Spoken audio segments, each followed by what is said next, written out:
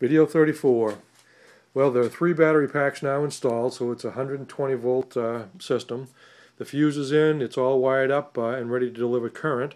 You can see down here, this is the negative terminal. You can see a few things. There's one black wire come down, that's the negative voltage tap for the BMS. All the cell wire taps are in place, so the whole BMS is all now laid out. There's also even a thermal sensor down there floating underneath the clear top, so we keep an eye on the battery temperatures. And actually, one thing I wanted to point out last time around, I guess maybe I didn't too clear, you can see the main throttle, and I also put in a PB6 pot box. That's to run that sound racer, so I can get both independently of each other, just a piece of fishing line holding the two together for the moment.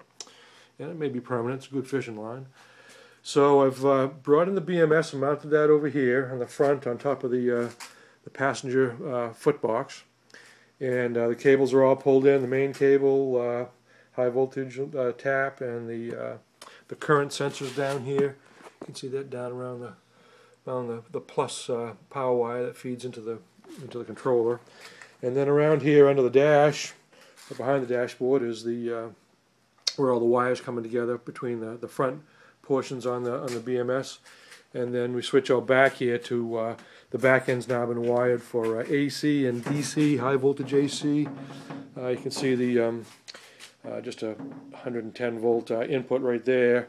It goes to a little junction box, and then it comes into some internal circuitry here. So there's a relay to control AC power on and off, and another little power supply, another relay to sense when the car is plugged in, so the BMS can make decisions about what to do.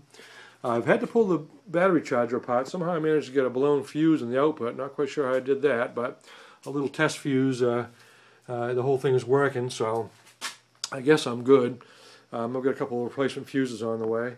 I also added in bolted down the 12 volt battery. It's got the little cell log 8 on it, so you can kind of see that for a second there.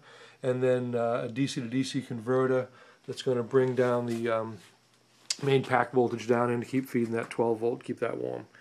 And you can see where I pulled the 12 volt or the high volt wiring together, so the 12's on the front 2 connectors on that block, and up to 360 when the packs got fully populated. It's only about 130 right now, volts right there. And then I also put in a little switch down here, a master turn-off switch, and the main 40 amp fuse for the 12 volt system in the car.